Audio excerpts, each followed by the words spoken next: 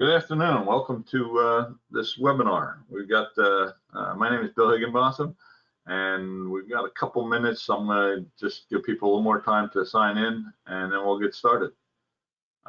If you have any questions, there's in your control panel, there's a chat/question box. You can just enter your questions, and we're going to wait till the end, and we'll answer all those questions at the end. If something urgent comes up, if you need to talk, and no one's responding to you in the chat box, just raise your hand. You've got a button to do that, and we'll unmute you. I don't think you can unmute yourselves. So just give me another minute, and then we'll get started.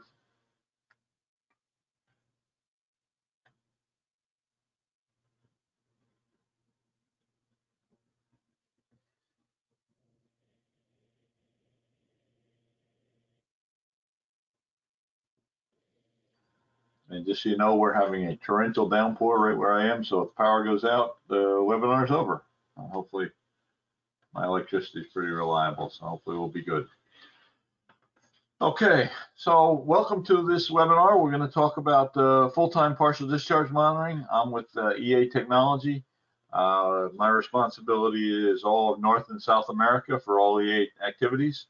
And if you don't know EA, we've been developing and selling partial discharge test equipment and monitoring equipment for the past 40 years or so. So we've been doing this quite a while. We invented a lot of the technologies, and we've got some things to show you. So what I'm going to talk about is types of PD. I'm not going to spend a lot of time on PD because I've covered that in previous webinars. And by the way, all our old webinars are available on our YouTube channel, and you can go there and watch those if you want. We're going to talk about online test methods, how we detect things online, and how we detect things non-invasively online. Then we're going to talk about full-time monitoring and why we want to do it. We'll talk a little bit about our system. You know, this might apply to any full-time monitoring system, but obviously I've got access to the EA system and all those pictures, so I'm going to use those. Talk about how we lay out a system, how it's installed, how you configure it. Now we're going to spend a fair amount of time on data analysis because that's something that people aren't necessarily aware of. Then we'll get to your questions at the end. So we like to break down partial discharge into three types. Internal discharge is the slowest moving, hardest to detect type of discharge. So this is where you would have a void, an air bubble, a delamination, something occurring entirely within the insulation with no access to air. And because of that, it doesn't create ultrasonic energy. It's not something you can hear with a typical measurement. The best way for detecting that is with a transient earth voltage probe, and I'll explain what that is a little bit later. And also UHF measurement. All forms of PD generate some level of radio interference, and internal discharge creates UHF radio waves, and we can detect those as well. Surface discharge, this is the most common. This is what people think of when they see partial discharge. It's that tracking, the white powder, the black marks, all that stuff that you see on the surface of the insulation.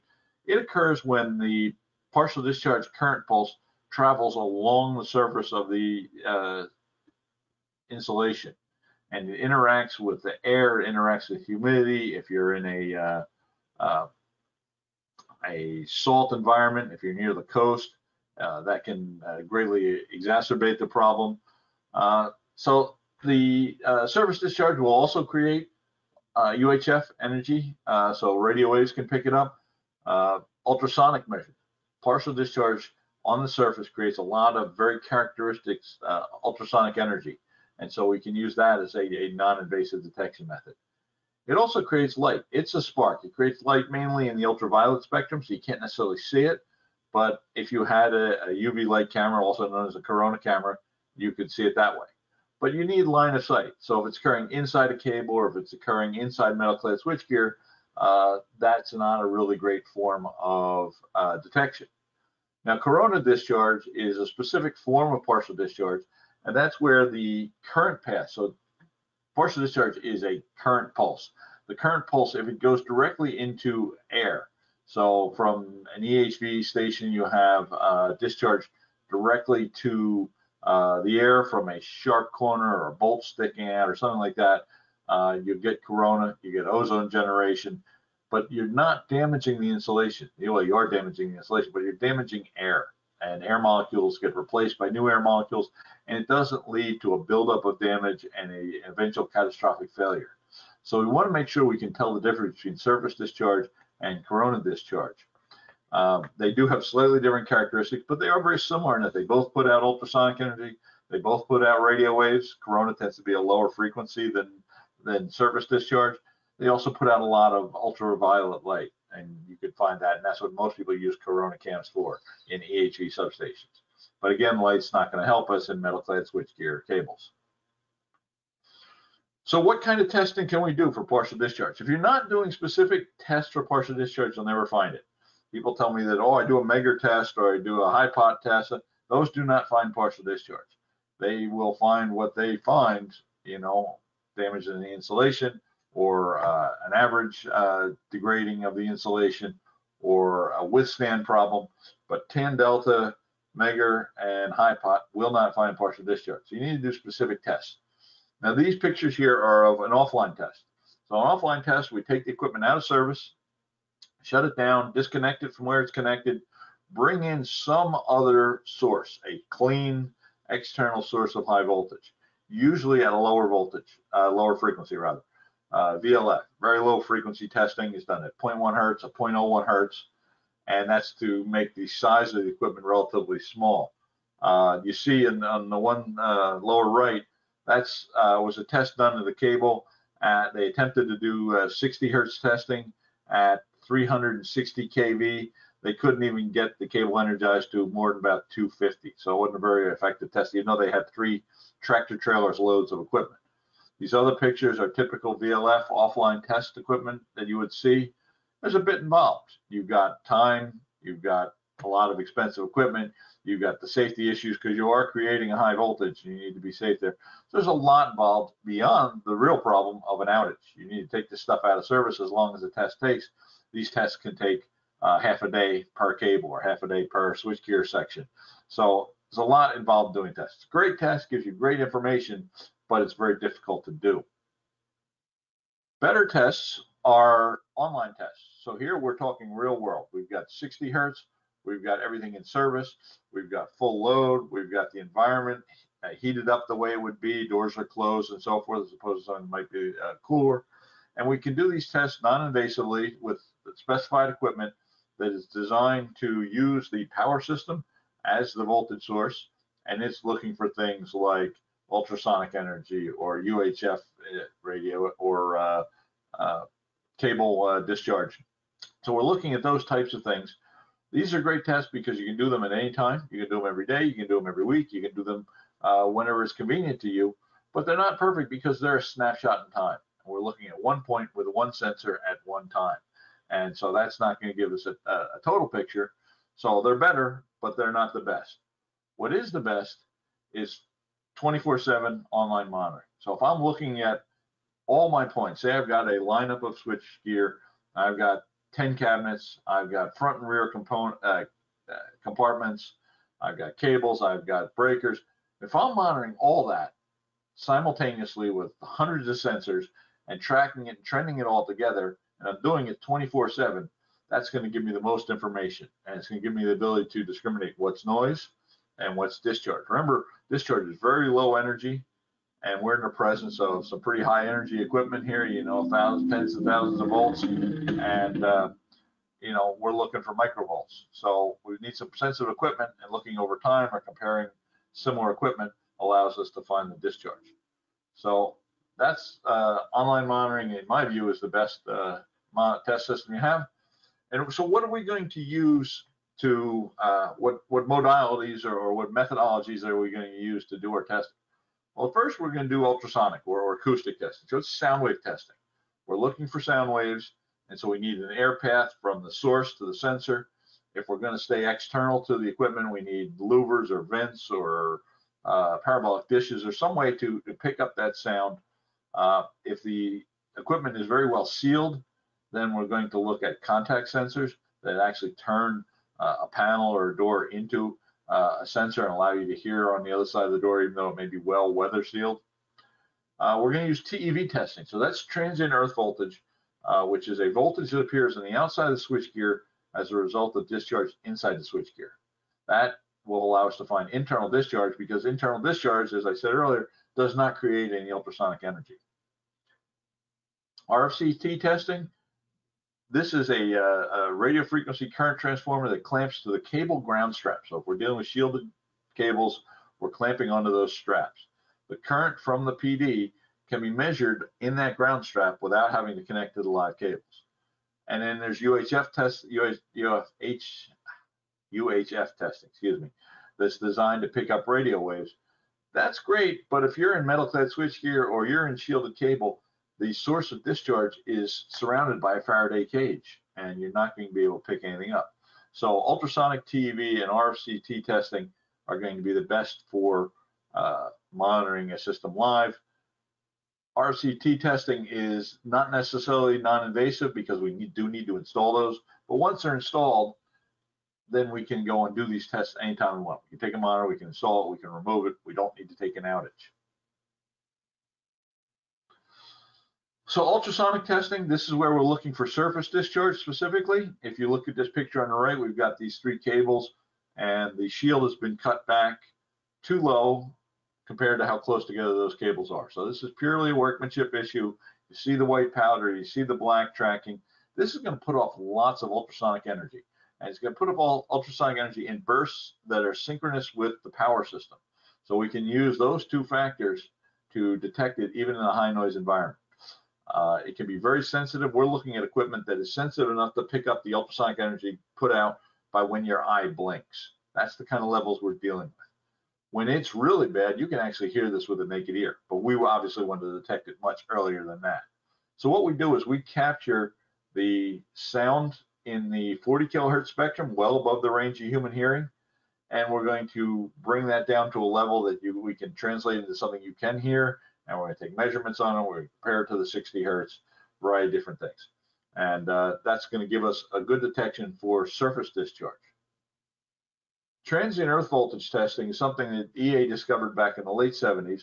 And what transient earth voltage is a voltage that appears on grounded metal enclosures due to discharge inside the enclosure, even if the discharge is inside the insulation. So partial discharge is a current pulse that results from a defect in the insulation. In, say, switchgear, that discharge occurs inside the metal-clad switchgear. It hits the inside surface of the switchgear. It's looking for a path to ground. It's going to travel all around the surface of that switchgear. It won't penetrate through the metal. It will not go through steel, aluminum, even copper foil. It's too thick. It has to travel on the surface due to the frequencies involved. Eventually, it's going to find its way out of the switchgear, and it's going to look for a path to ground. It's eventually going to find the grounding of the switchgear, which at 60 hertz is a really good low impedance ground. But we're talking 60 megahertz. So we're talking a much higher impedance ground. And if we remember our college days, Ohm's law tells me that if I have a current across an impedance, I have a voltage. And so there's an actual voltage pulse. It's very small. It's in the microvolts or millivolts that appears on the surface of the switchgear, but we can pick that up with a TEV probe or a TEV probe. And that's going to allow us to find PD even though we're outside the equipment. If you look at this picture on the right, I got a cutaway of a molded CT that had internal discharge, and where that yellow arrow is pointing to, that channel had been eaten away with discharge. Now, unless you did a TEV test or some sort of PD test on this piece of gear, you wouldn't find it. So you could have opened up this switch gear, cleaned it, run a mega test, run a high pot test, ran a 10 delta test on it, and it would have passed with flying colors. And then it could have blown up the next day. So that's why it's important to make sure you do internal discharge testing. It's not fast moving, it's not common, but it's also not detected with any other way, and it's not visually, it's not something you can see when you go to take the gear apart. So you need to test for that. Cables, very similar to internal discharge. If you have a defect in a splice or termination or even air bubble or delamination inside your insulation, anywhere down the length of the cable, so you might have a 2 kilometer long cable, you need to test that cable. If you have discharge in that cable, you want to know about it before it blows up. And cables are probably the least reliable thing you've got going on in your switchgear, cable termination specifically. Fortunately, what happens when you have discharge, there's a certain amount of that current pulse that ends up on the cable shield. And it's going to travel up and down that cable shield until it finds a path to ground. And so if we can put something around the cable ground in the form of a radio frequency current transformer, if we can put that around there, we can count the electrons going through the center of that bore. And the number of electrons going through there is picocoulombs. So we can measure picocoulombs directly. And as this graph shows on the lower left, we can see the pulse. We can even see the pulse reflected from the far end, because we're dealing in short time frames and long cables. There's quite a bit of time between when the pulse, initial pulse hits and when the reflected pulse hits. And sometimes that'll allow us to tell exactly how far down the cable the PD is occurring. So full-time monitoring, as I've said, is the best method. I'm a big fan of periodic testing for certain classes of assets, but for more critical assets, full-time monitoring is the only way to go. And only you can decide that. You're the person employing it. What's critical? What's going to affect my process? What's going to shut down my refinery? What's going to give me the biggest fine for my regulator if I'm a utility? What's going to impact customer reliability the most? And that's where you might want to apply full-time monitoring. You might want to do part-time monitoring or periodic surveying, as they call it, on less critical assets. But when you do full-time monitoring, you've got multiple sensors, and they can all be looked at simultaneously down to the nanosecond to see where something starts. You can look at sensors over time. You know, things evolve. And so you may be looking at everything's clean, and what happens over time, that you might not see a slow evolving fault with a periodic survey. We can also, if we're looking over time, we can compare that with temperature and humidity. Humidity is a huge factor in partial discharge.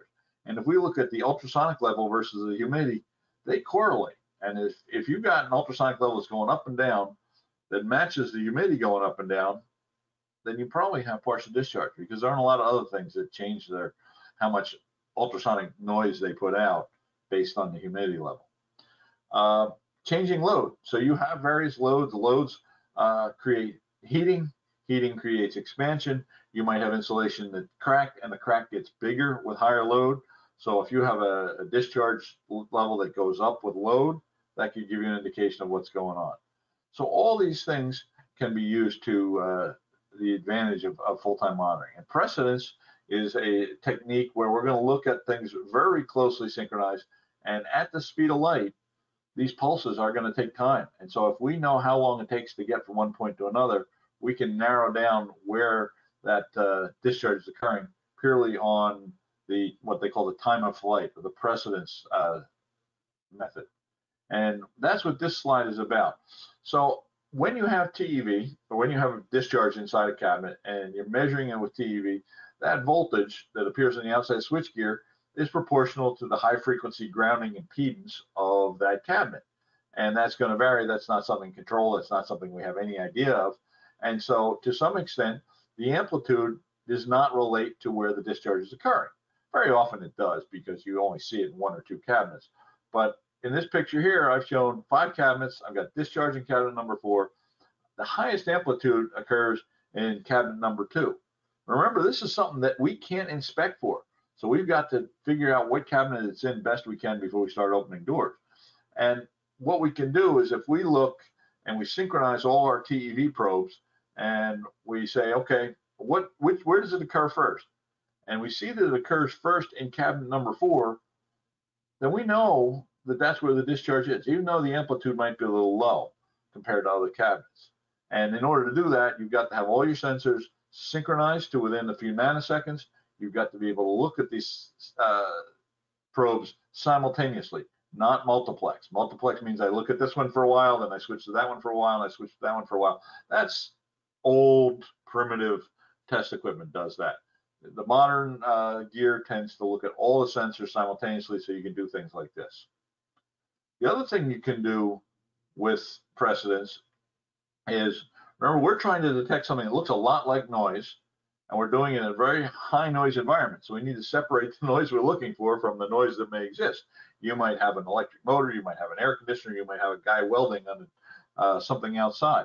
And so we want to be able to eliminate noise that isn't originating inside the switchgear. So if I've got these TEV sensors and I'm going to use an antenna, an external antenna, to also pick up this signal, and I can tell whether a individual pulse hits the antenna first or hits the TEV sensor on the cubicle rear first, I can rule out anything that starts from outside the gear. So what I'll do is I will form a perimeter of antennas around the switchgear, and I will look at anything that hits the antenna and then the switchgear that's coming from outside. Anything that hits the switchgear and then the antenna is coming from inside the gear. So very simply, it's a very simple principle. It's very hard to do when you're designing the hardware, but it's a simple principle in that, you know, these pulses do take time, not a lot of time, but they do take time to travel from one point to another. And this is something you really only get with monitoring. So what is full-time monitoring? This is the Wikipedia definition. We're looking at several data points simultaneously with multiple different sensors to detect, locate, and discriminate partial discharge. Discriminate's the big one. We want to make sure that we're looking at partial discharge. We're not looking at corona. We're not looking at noise. We want to discriminate and know that we have partial discharge. And we will look at it over time to see what's happening trend-wise. Because TEV and ultrasonic are not absolute measurements, they're relative measurements. They're not, you know, a PD pulse of X picocoulombs doesn't equal X dB of ultrasonic noise. I can't say that an absolute number is a bad thing unless it's really high. So I want to look at trends. Is it getting worse? And so looking over time allows that trending to work so much better. Our system's going to have a number of things. One's a hub. That's the brains of the unit. It's going to provide the user interface. It's going to provide all the power and the connections for everything. We've got a series of nodes, and the nodes are what are actually doing the measurements. The sensors connect to the nodes, and the nodes are providing all the measurements to the hub that is then presented to the user. We're going to talk about each of those components. So the hub, this is our hub. Other hubs look different, but basically it provides a number of functions. One is it powers up and communicates with all the nodes. We don't have power going to all these nodes because we have a wiring nightmare. So what we're going to do is we're going to daisy chain all the nodes together. They're going to be powered up by the hub. The hub is going to communicate with all the nodes. It's going to provide highly accurate clock signals that allow the nodes to synchronize within a nanosecond. And then it's going to do all the user interface stuff. So it's going to talk to these nodes. It's going to get the data back. It's going to store it. It's going to present it in a way that you and I can look at and do our analysis. And so that's the function of the hub. So the nodes, these are the actual measurement circuits. So the sensors provide some sort of feed into these nodes, and then the nodes are actually taking the data, monitoring it, capturing waveforms, capturing audio clips, whatever we're looking for. It's going to do that detection, and then it's going to send it in a digital fashion to the hub. We can't send all this back analogically because we're talking teeny tiny signals and lots of nodes and lots of sensors. You just, again, have a wiring nightmare. So we want to capture it locally, digitize it, put it into packet format, send it over to the hub. Our nodes have built-in TEV sensors. They have built-in contact temperature sensors. And I'll show you that. You know, they measure the temperature of the outside of your switchgear.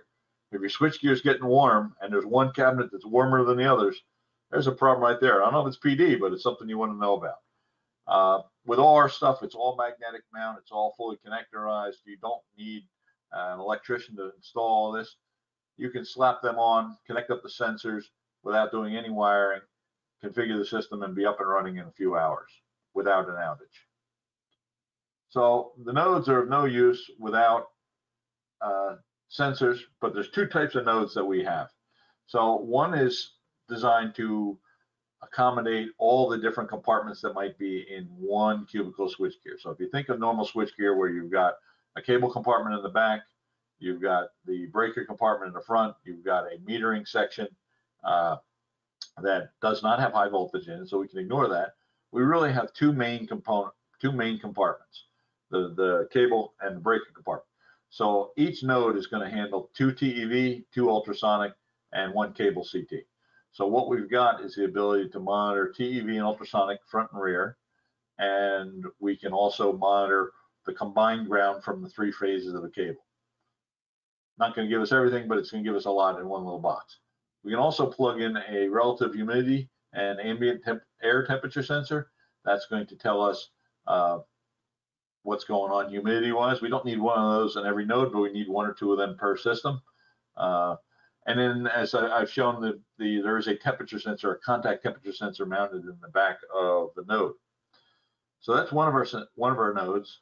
The other node is purely designed for cables. So this is to collect a lot of information about the cables and any PT that might be going on in those cables. So it supports 3 cable RCTs. It still has a primary TEV sensor and a temperature sensor, and you can also plug in relative humidity sensor if you want. So a combination of these nodes, and they can be mixed and matched however you want, form your system. The last thing we need, obviously, none of this is worth anything unless we have sensors. So we're going to have TEV sensors, which are our voltage, a capacitive clamp, a capacitive coupled voltage sensor. We've got ultrasonic, which is like a microphone, but it's actually tuned to 40 kilohertz and it's going to pick up only stuff in the 40 kilohertz band.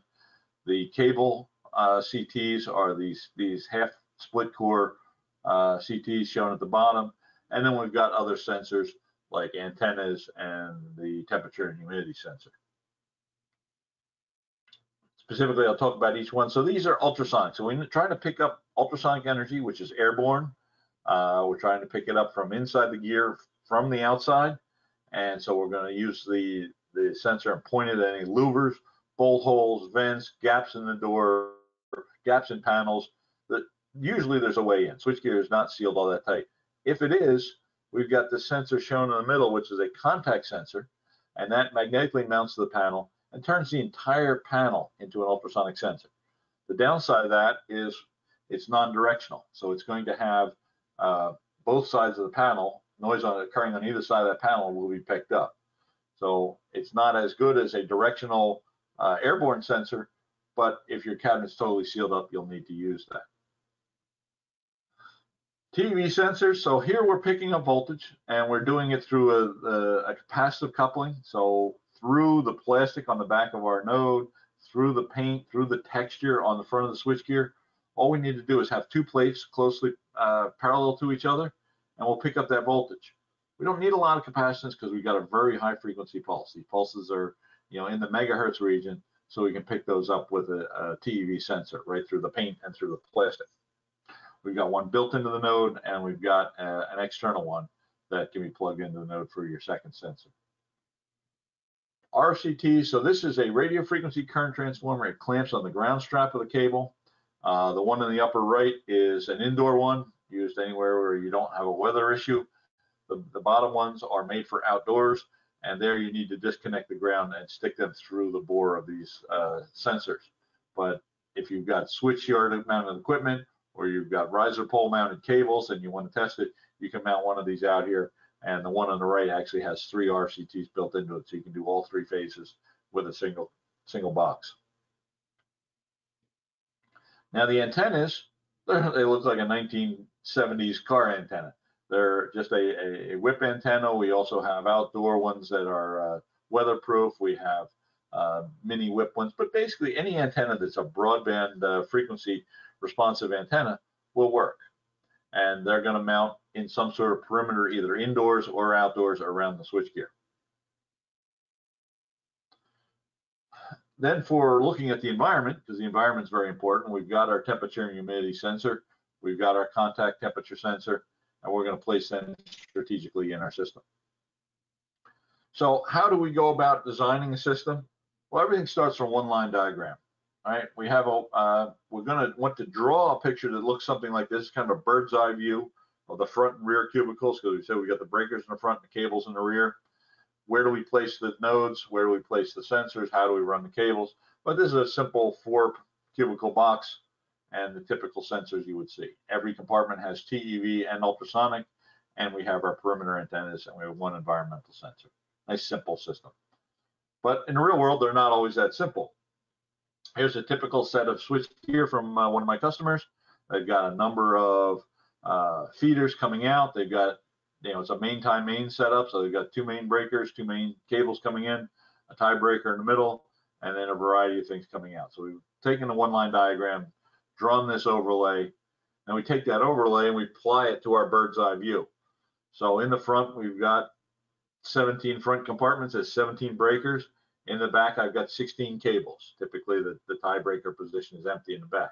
So this is what I want to monitor. And this would be typical of a main incoming set of switchgear, that if something goes wrong on this switchgear, it could take out my entire process, my entire refinery. So I want to make sure this gear, if nothing else, keeps running. So what I'm going to do is I'm going to take these icons that we use for the different pieces of the system and place them on that same diagram to show me that I am covering all the compartments. So this is an image of a monitoring system designed to cover everything 100%. So along the back in the cable compartments, I've got 16 cable nodes. Each cable node has 3 RFCTs. I can put one on each ground. If I had multiple conductors per phase, I put one of these on the combined ground for both of those conductors, 2 or 3, whatever conductors you might have per phase in a real high current environment. The cable node has a TEV sensor, so I'm monitoring TEV on the back of all these cabinets. On the front, I've got a row of switchgear nodes, and those switchgear nodes give me TEV for the front cabinets, and they also support 2 ultrasonic sensors. So I've got one on the front, one on the back. I now have TEV and ultrasonic on every single high voltage compartment. I'm using a couple of the TEV ports to connect my peripheral antennas. So I've got 4 antennas here. I could have used 6. I've got plenty of ports left over, but I decided 4 was enough for this picture. And I've got 1 environmental sensor. Say this is enclosed in a room. The room is pretty even humidity from one end to the other. I'm only going to do 1 sensor. If I want to put more in, I can. In fact, I've got a customer that's got, right now, they've got a number of enclosures. They're putting the environmental sensor into the enclosures to make sure that the humidity right adjacent to gear is well controlled. And you can do that. So this system here, this is a pretty big system for us. It's got over 150 sensors all being monitored all the time. It's not multiplexed. It's not looking at one for 2 seconds, then moving to another, because then you could go several minutes before you went back to that sensor. We're going to look at all these sensors all the time. So how do we install this? The hub's pretty straightforward. It does not have a touch screen or any buttons or all. It's designed to be used by talking through an internet connection or a PC connection. So you just need to mount it out of the way somewhere within 20 meters of the first node, and you need to connect it to the internet. And I hope there's no any IT people on this call, but I don't like dealing with IT departments. They don't want to see us bring in something that's effectively a computer and tell them, oh, we want to tie this to our network and we need access to it from the internet. IT departments have a heart attack when you tell them things like that. So the best installation method, at least painless, or most painless, is to have a dedicated cellular modem and an antenna. They're a couple $100. Cell service is $30 a month, and then you can get to it anywhere. You can look at it from home. There's a lot of us working from home now, and you can also give access to someone else. So maybe you're doing the analysis and you've got a question. Say, hey, Bill, can you look at this sensor on this one node? I don't know what it means. If you're connected to the internet, you've got that ability. So now you need to place these nodes. Remember, there's a sensor built into these nodes. There's a TEV and the contact temperature sensor built into these nodes. So they need to be on the outside of a compartment with high voltage. And here's a variety of pictures. Some of them are temporary installations, some are more permanent installations. But the node is outside the switchgear. That way you can look at the LEDs on it. There's power and error and alarm LEDs on the unit. You can look at it. If something breaks on that equipment, you can replace it without taking an outage. So you want to keep those outside the high voltage compartment at all costs. The sensors, so for ultrasonic, remember, we're trying to get an air path. We want to hear this noise. And so it depends on how your switchgear is built. You know, the IEC type switchgear tends to be more open than the ANSI type switchgear. But even with the ANSI stuff, there's typically louvers or bolt holes or vents or cracks around the door or gaps around the door. So you want to put that sensor outside if you can. If there's an issue, some customers have installed them internally. This picture in the lower left is a sensor that was installed internally into the switchgear.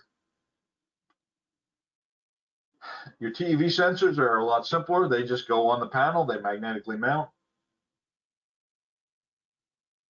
and they don't really care where they are in the panel because that TV appears everywhere on the panel. So they're pretty straightforward. RFCTs, the 3 words about RFCTs are safety, safety, safety. You're now in the high voltage compartment, so you need to be careful about cable routing and all that, and you guys know this. I'm not telling you something you don't know. We're going to clamp this on ground straps. We've got to make sure it's a good ground strap. Is that ground strap capable of handling the highest fault current I can have for the longest period of time that I can have that fault current? If not, don't put an RCT on. But if you've got a good solid ground that's going to be there even if there's a fault, then you can deploy RCTs. You can install them safely, route your wires safely. And if you're not doing monitoring right away, let's say I'm putting in switchgear and hopefully next year's budget I get some monitoring, and for now I'm going to do periodic surveying, then you can bring those cables out to some connection point, like that test box shown in the upper right. Gives you a spot to come in with a handheld device and do a periodic survey, or some panel mounted connectors somewhere. You can put that in, and then if you go to monitoring a year or 2 years down the road, you can just connect the monitor up to that box without having to take an outage. You know, once you get these things up and running, if you're on a 5-year turnaround cycle and you need to put monitoring in 2 years down the road, no one's going to let you open that cabinet.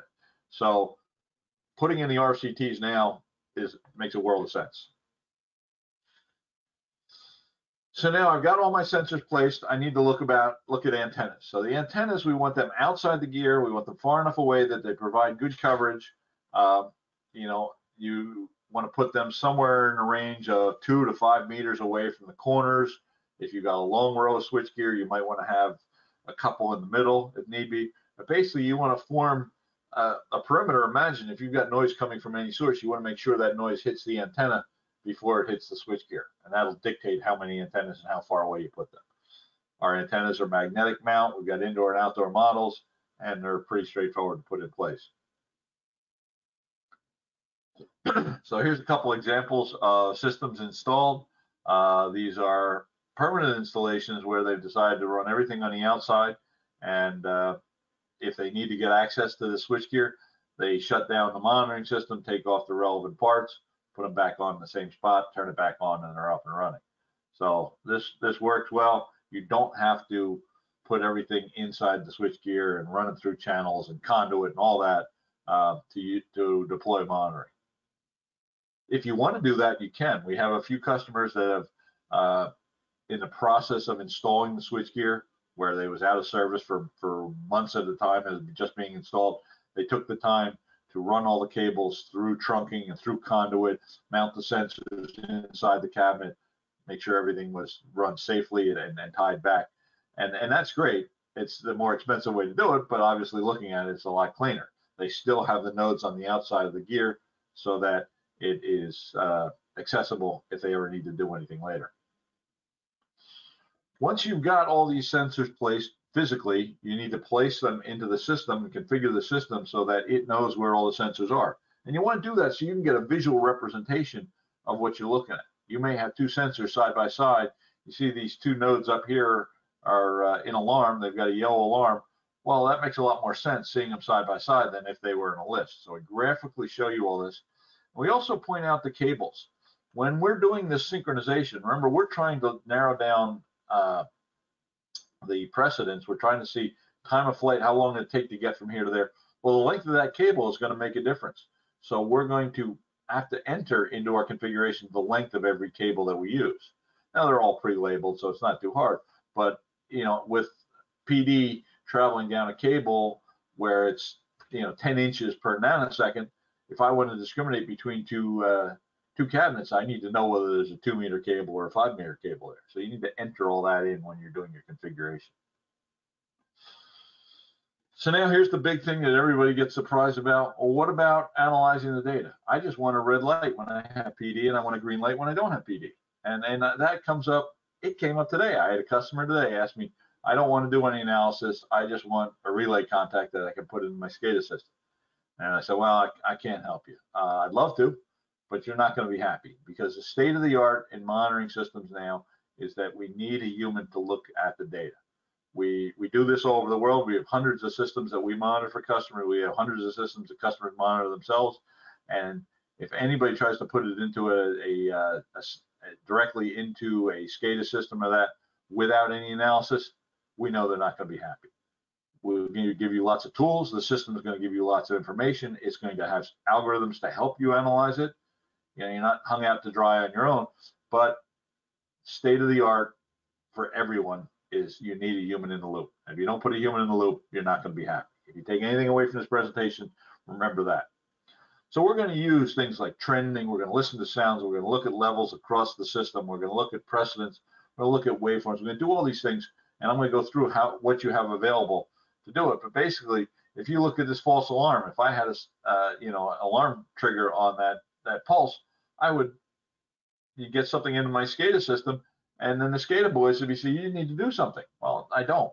I need to know that that's a false alarm. I need to know when I've got real PD. So you need to be real careful with your analysis. So in order to do the analysis, I need data. What am I going to get out of the system? So some of the things we're going to get are trends and correlation. By trends and correlated, trends I tend to say is something changing over time. Correlation is something changing over multiple sensors. So if I have 10 sensors that are totally quiet and I have one sensor that's very loud, that's a correlation that there's something going on. Or I have correlation that humidity and PD levels, humidity and ultrasonic levels are changing together. And if they're changing at the same time, that's a correlation that's going to lead me to some sort of conclusion. A trend might be a level that's increasing slowly over time. I'm going to look at waveforms. Just because I have a reading and I have a level doesn't mean that waveform is a TEV waveform or a cable PD waveform. So I want to look at the actual waveforms for certain types of things. Sound clips. You know, for the past 30 years, sound clips, or 20 years, sound clips on ultrasonic converted down into the audio band have been a tool that has been used, and it's still a good tool.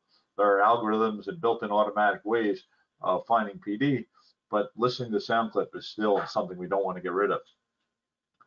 The biggest tool in our tool bag now is going to be phase resolve plots. If I can look at the data over one cycle and say, okay, what pulses are occurring and when are they occurring relative to a cycle? And like this picture shows here, I've got two groupings, and they're half a cycle apart. Well, so are the voltage peaks of a sine wave. And so it's telling me something's happening. It's synchronous with the power system, so it's probably caused by the power system. And it's occurring twice a cycle. That tells me it's probably synchronous with the voltage peaks. And that's going to tell me a lot of information. It's going to rule out all those other external sources of noise. So these are the types of data you have in order to do your analysis. So trending, looking over time. This is from a real system that was in the UK, and they had a whole bunch of ultrasonic sensors.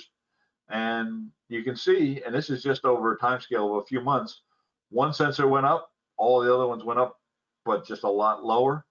Well, clearly there's something going on in that cabinet. Something's changed in that cabinet.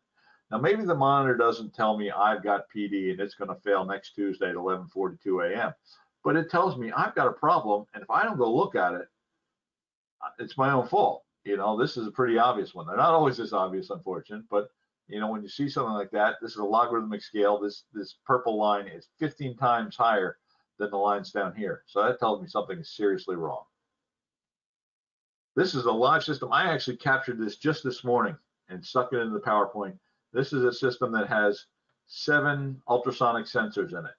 And our system only reads down to -6 dB. And so this blue line at the bottom is the lowest we can read. All the sensors are down there right by that, except for one. That red one's up there, 20 dB.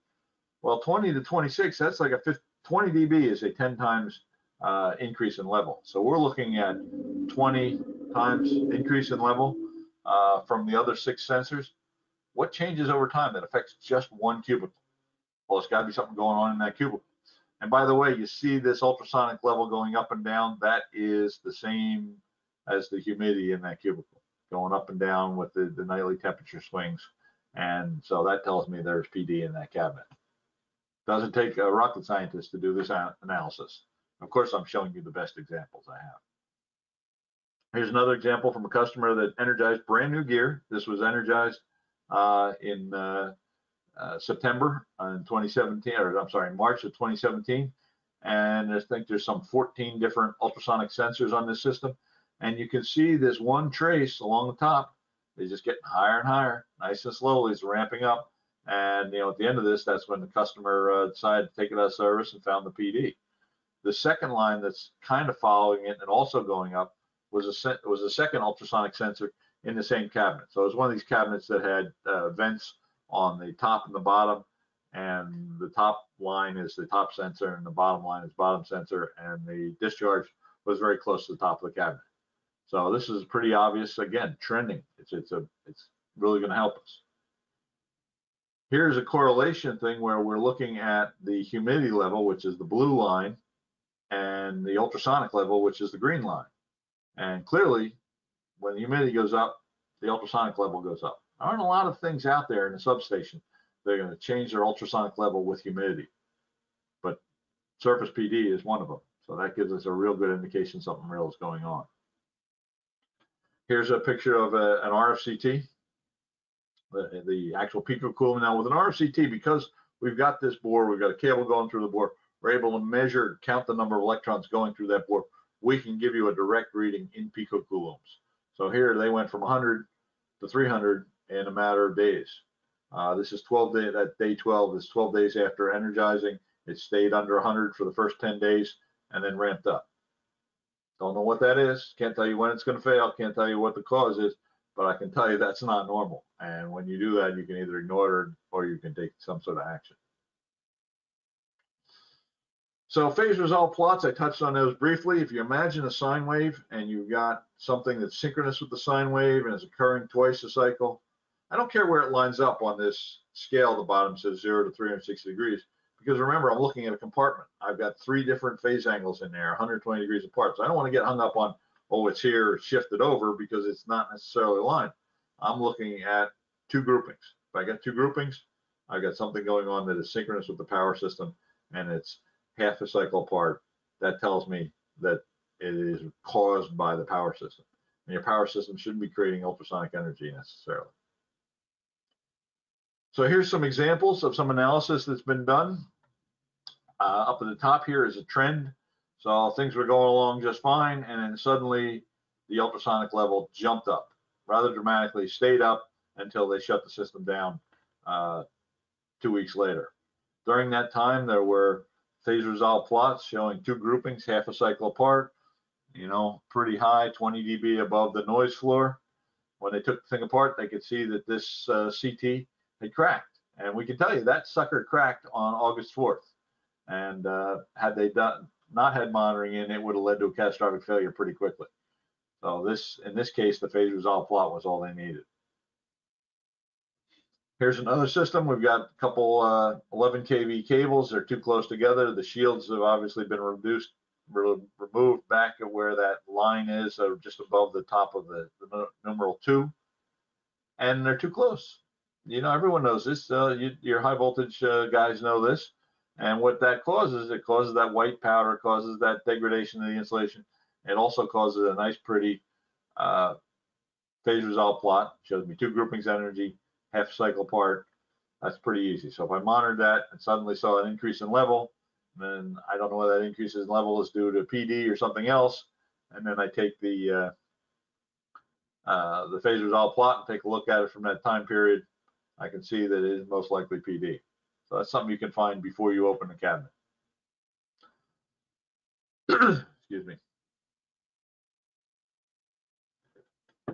So this is a phase resolve pattern from a TEV plot. So this is, each one of these green dots is 1 pulse that was detected, and it's plotted at a given phase angle and amplitude on the vertical scale.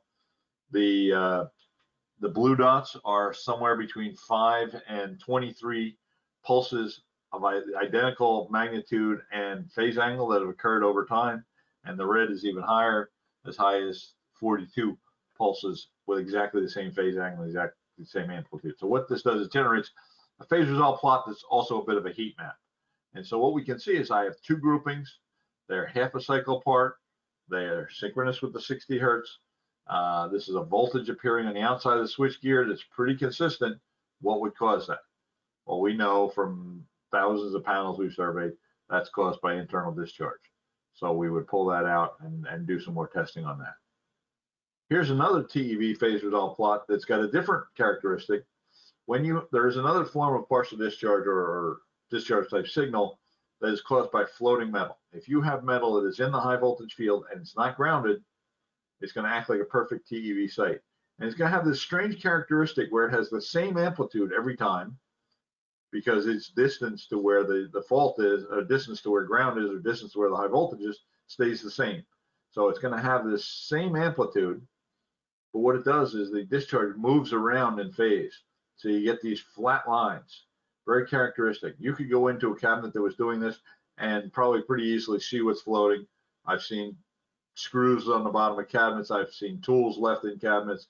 I've seen brackets break off and be laying on the floor of cabinets. You want to find that and get that out of the way so it doesn't interfere with the other signals. Might not lead to failure, but you want to get rid of it. Here's a phase resolve plot from cable PD. The difference with the cable PD phase resolve plot, remember, I'm now taking a direct measurement. I'm measuring those electrons going through the bore of that CT. Those electrons can go either direction, so I can have a positive and negative polarity. I can't have a negative polarity ultrasonic burst. So those are all showed above the zero axis, but cable PD is showing me above and below. Again, I can see pretty clearly that I've got a positive and negative, which I should have because I got positive and negative parts to my half cycle. Here's a phase resolve plot where there's clearly nothing phase resolved about it. It's random data appearing unrelated to the 60 hertz. That's very easy to tell that's not PD. Sound clips. Sound clips are something that we've done for a long time, where we take this 40 kilohertz signal, which is way above the range of human hearing, and we translate it down to the 2 kilohertz center frequency using a technique called heterodyning. And that doesn't change the nature of the sound, but just brings it down to the range of hearing. And it sounds like bacon frying, sizzling, cracking, arcing, sparking. Sounds like you would expect it to spark like. Now, if it's doing it twice a cycle, we're going to have a lot of 120 hertz component to it. If it's doing it only once a cycle, which would mean it's only giving discharge on one polarity or the other, you can kind of hear that in there. You can also see it in the phase resolve plot. But what that does is that indicates to us that it might be corona, because the physics of corona discharge into air tells us that one polarity is much more likely to do it before the other, or one polarity is going to be a lot higher than the other. If I hear just a high-pitched squeal tone that doesn't sound anything like arcing and sparking and bacon frying, then I know that I'm listening to noise. So listening to the sound clips, and a monitor that can give you sound clips from 100 miles away is great. And you can also send those sound clips to somebody. You know, maybe your guy that's the expert is out in the field somewhere else. You can send that to his phone and say, hey, listen to this. Does that sound like PD to you? So sound clips are a great way to do analysis really quickly. And that only works for ultrasonic surface mount discharge, service discharge. We're also going to want to look at our waveforms. You know, there are waveforms that look like noise. There's waveforms that look like TEV. We can generate waveforms for both TEV and the RFCTs. And so we can look at that and say, this is noise, this is PD. So that's really what I want to talk about. What are we looking at benefit-wise? Well, we're going to put this on our most critical assets. We're going to put it on equipment that's controlling our most critical process, or our biggest reliability customer that we have. Maybe I've got a semiconductor manufacturer in my territory where I've got, you know, $250,000 fines every time I lose power to them. That's going to pay for a lot of monitoring. Things like that. So you're not going to put it everywhere, but you're going to put it where it's important. And you want to prevent that catastrophic failure, because it's infinitely easier to fix something before it blows up. You know, if you can get out there on your terms and change it when you have time, as opposed to when it decides to blow up, because like babies, equipment failures occur in the middle of the night. You know, allows you to make informed timing maintenance decisions. So maybe you do have restrictions. Maybe you have a turnaround coming around. Well, this will give you some idea whether you're going to make it to that turnaround, but it's also going to help you with the planning of what you do during that turnaround. I've got a shutdown. I know that I've got a problem in this cabinet. I'm going to spend time testing this cabinet. I'm going to spend time re-terminating the cables, perhaps. I've got a joiner ready on that day. I've got termination kits available, and I don't necessarily need to spend as much time in the other cabinets that were quiet. So it allows you to plan, you know, and planning outages And planning turnarounds is a science, and more information is going to allow you to make better decisions and focus on what you're trying to do as opposed to being reactionary. And periodic surveys are great. We sell a lot of periodic survey equipment. They have their place for the high volume, lower criticality assets. But the full-time monitoring can give you more insight. And offline testing gives you absolutely fabulous data of a non-real world condition. It's great, very hard to do, very expensive to do, and gives you dubious data. There are some limitations. We're not measuring absolute values. During the first seminar, I had someone tell me, well, what is the exact value of this problem? The values we're measuring are based on listening to a sound or listening to a TEV level. They're not absolute. So they're going to tell us we're going to look for trends, we're going to look for changes, we're going to look at differences between one cabinet and another. The absolute values aren't that important. We do picocoulombs on cables, but that's it. We're going to watch for trending. Where we have very well sealed cabinets, arc flash resistant cabinets, it can be difficult to get an ultrasonic signal out of it. So you might need to use internal sensors there. Oil filled transformers don't put out a lot of ultrasonic, even though they may have discharge. And they also do a lot of phase-to-phase discharge, which doesn't create a lot of TEV. And our biggest limitation is you can't go and throw RFCTs on live switchgear that has the ground straps inside the compartments. It's great on the IEC stuff that they use in Europe. The ground straps are hanging out there in the air. In North America and most of South America, we tend to use ANSI gear, and it's hard to get those RFCTs installed. So that's what I wanted to talk about today. I'll turn it over now if anybody has any questions. Okay. First question, could you please touch on the outdoor installation? Is it suitable? The outdoor installation of this, you're going to have to put the sensors and possibly the nodes inside the switchgear or inside some compartment. We do have a number of outside installations, and usually there's some metering compartment of that you can put the hub and you can put the nodes and then run the sensors inside the gear. It's not ideal, but it is something you can do. Could you also explain at what point would we need more than 4 antennas? Okay, sure. So if you have, if you think about it, you're trying to form this perimeter, and if you have 25 cabinets in a row and you have antennas just at the corners, it's possible that if you had a noise signal coming in the center of that row from outside, it would hit the switchgear before it hit the antennas. So if you have a long row, you're going to want to put some more antennas. If you have more than 10 cubicles, you probably want to think about another set in the middle. If you have more than 20, you might want to go as high as 8 antennas. But it depends on the length and how many cubicles you have in a row. Okay, if anyone has any other questions, please type them into the question box.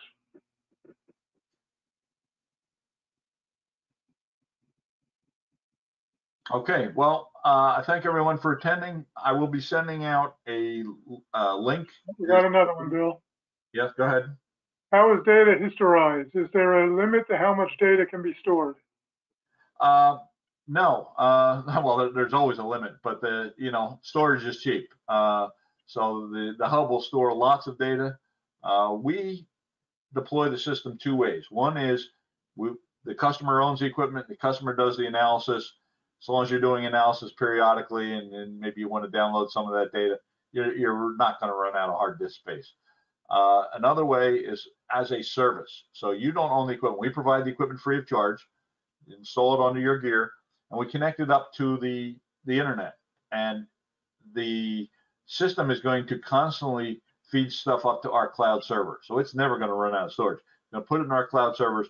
Our analysis team, and we have guys in Australia and the UK and the US that are going to look at this data, and they're going to tell you when you have a problem. We're doing that today with one of our customers in Canada that we're monitoring, and every few days we give them an update. It's got a dashboard, and that's a good solution to the data overflow. But it also means you don't have to put out the capital expenditure. You don't have to become a PD expert or keep a PD expert on staff. All you're doing is you're paying for the service of knowing when you have a PD problem or not. Okay.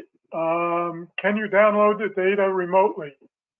Yes, absolutely. So once you have the system, you're connected to the internet, you can download, you can look at it and store it on the hub forever, but you can also download it and open it up locally. Can the monitors be installed on substation assets like transformers, circuit breakers, or regulators? The sensors can be mounted, again, the sensors are not weatherproof, so you'll need a situation where those sensors will be inside.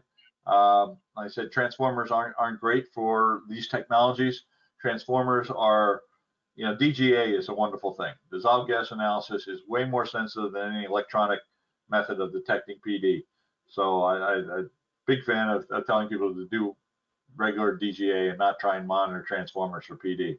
But anything that you can get the sensors onto that is liable to output a TEV signal or an ultrasonic signal, we can use the system on. Any requirements for ongoing maintenance of the hub and calibration?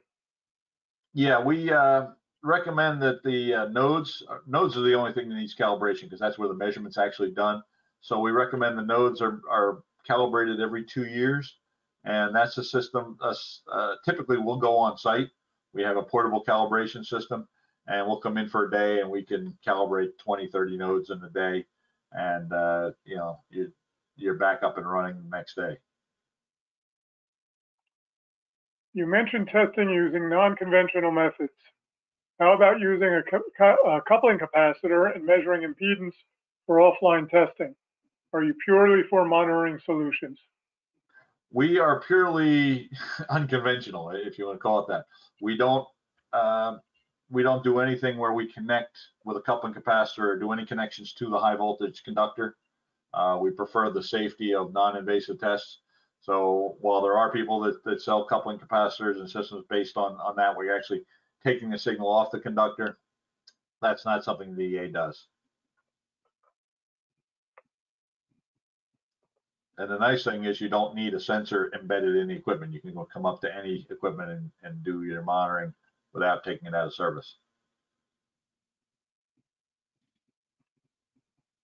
Just wanted to clarify that it is not possible to do an offline solution with customer-owned implementation. Are you saying, I'm not sure I understand the question. If you're looking at offline, meaning offline from the internet, yes, you can absolutely have the system connected just locally or into your local network or into a laptop and use that. That's fine. If you're talking offline as the power system being offline, no, we need 60 hertz AC power running through all the gear that we're protecting because we're using that 60 hertz as part of our phase resolve plot. It will not work if you want to use, say, a VLF offline test set. Nathan, did that answer your question?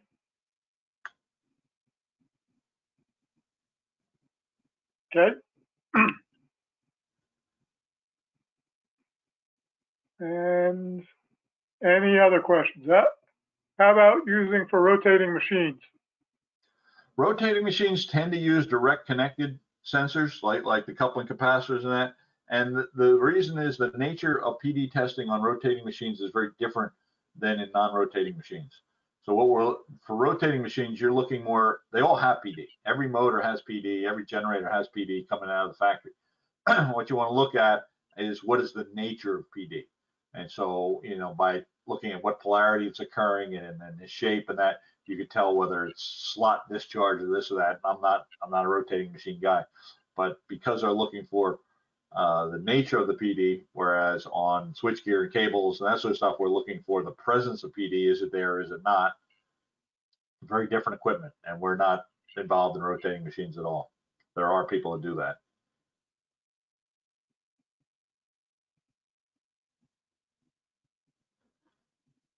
Okay, that was the last question. That was the last question. Okay, so what I will do over the next day or so, you'll see an email from me with the presentation, answers and questions and answers. You'll also see a link to the video, this video, which you can look at. It'll be on our YouTube site. And there's a lot of other videos on YouTube sites. There's a lot of stuff on PD in general, the science, less on the equipment itself, but more on how PD occurs and how we measure it and why we care. So I'll send that all off to you. And like I said, and a copy of the presentation. So if you have any other questions, feel free to email myself or Tim anytime. We're here to try and teach you. So thanks for attending. I'm going to end the webinar now. Have a great day.